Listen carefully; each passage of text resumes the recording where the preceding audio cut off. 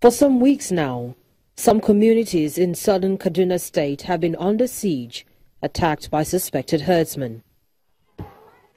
The affected communities include Goska, Jama'a, Kauru Kaura, Godo, Ninte and Chawai.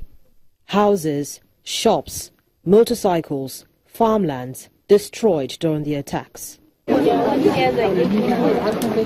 Before now, the residents here are largely farmers who live in their own homes and farmlands. But now they claim everything they have worked for is gone. They say they have now become refugees in their own land. What we saw is an attack that we saw that very day. And the attack is still going on now. Even day before yesterday and yesterday too. The attack around Godo side.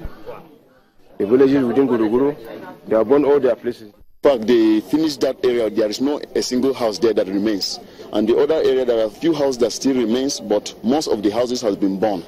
In a new twist, however, the leadership of Miyetti Allah Cattle Breeders Association of Nigeria says the killing of some foreign herdsmen and their cattle during the 2011 post-election crisis may be the major cause of this renewed attack.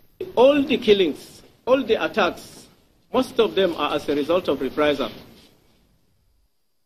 Wherever you see, whichever village you see being attacked, in one way or the other they might have attacked other people. To put an end to the crisis, the state governor, El-Rufai, has promised to punish anyone or group of people found culpable.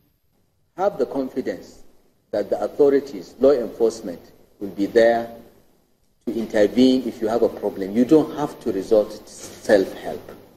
You don't have to take the law into your own hands. Soldiers and other security agents have since been deployed to the affected areas. As of this morning, I can assure you that the area is very, very calm. We have not recorded any incident within these few days after the major incident that led to this present crisis. The president has also ordered the Inspector General of Police to ensure normalcy is returned in the area.